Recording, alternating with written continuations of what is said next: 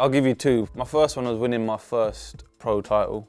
At the age of 19, winning the WBO European title in Birmingham. It was a fight where the odds were stacked against me. I wasn't meant to win it. And then I went in there and got the job done within 6 rounds. And then the second one would be my last fight. Not so much the fight itself, but everything that happened after it, leading up to where we are today.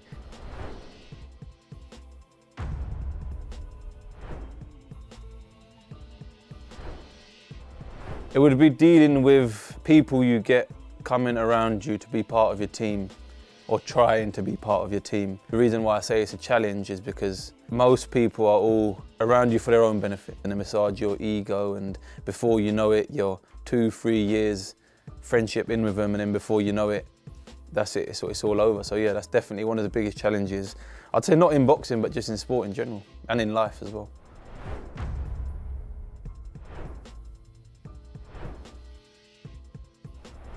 The best boxing advice I've ever received would probably be from Joe Goosen, who's a Hall of Fame trainer out in Los Angeles. I remember he sat me down and he said to me, just no matter what happens in your life, no matter what happens in your career, just put the blinkers on, look forward and make it happen. For someone of his caliber to reinforce it in me and to sit me down and tell me, this is what you got to do to get to where you want to get, it was refreshing to hear.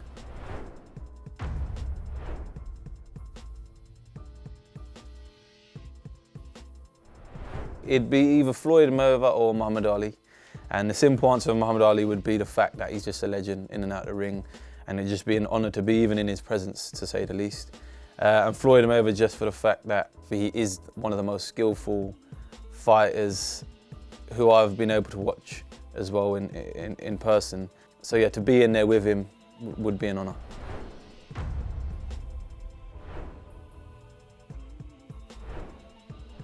Simple, I normally have a salmon with a bit of rice and a sweet potato and some salad as well. But then after the fight, I eat whatever. Whatever I look at, I eat. I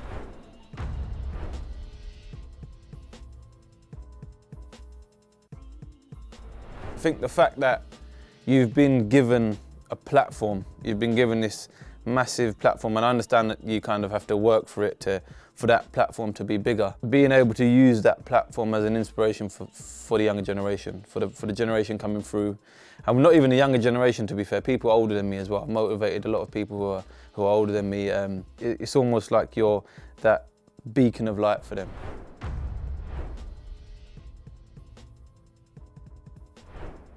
Boxing-wise would be to win 3 different world titles at 160 pounds, 168 pounds and 175 pounds. And then outside the ring, just inspire as many people as possible.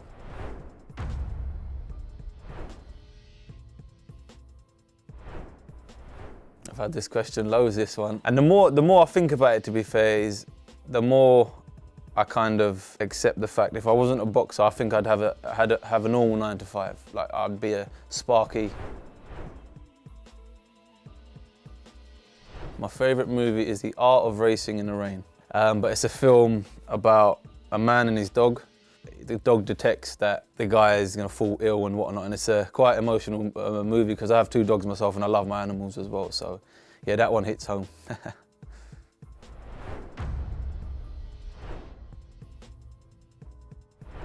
Steak, it's an easy one, that is. Steak all day long.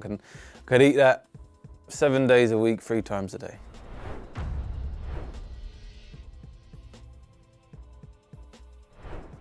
The misconception I have about boxers is that they're all dumb. They're all really uneducated and really dumb, and hence why they go into such a brutal and simple sport. But if you look at all the top caliber of fighters, they're actually very, very down to earth and very educated and very philosophical people.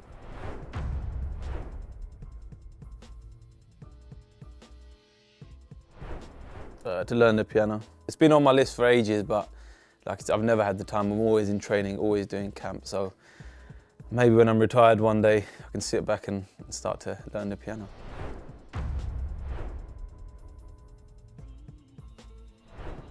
remind myself that not everyone wants you to do good, and not everyone's happy for you, and not everyone wants to see you winning. And to protect your privacy. That's one thing that I feel like, as a young athlete, I didn't really understand it. If I could go back, like we said, I'd definitely tell myself from day one, protect your privacy.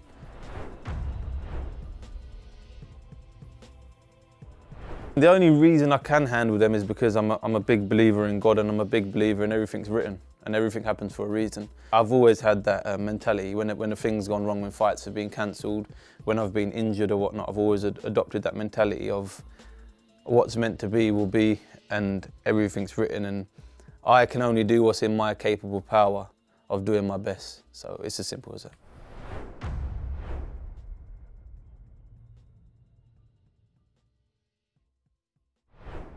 The secret's definitely been me staying in touch with my religion and having a much deeper understanding of what my religion actually is and what it teaches and what it entails, and at the same time understanding that my religion and boxing complement each other. And like I said, not only until then I've realised it's kind of got me to where I am today. Allah is the best of planners. Yeah. SubhanAllah, Allah is truly the best of planners. Sometimes we don't understand why Allah is doing something. We think to ourselves that, you know, why me? Why this? Why that? But the moment you see the greatness and the beauty that comes out of your difficulties, trials, challenges, whatever it may be, when you see the beauty out of it and the response to it from Allah, then you realize that what Allah did was only because He loves you.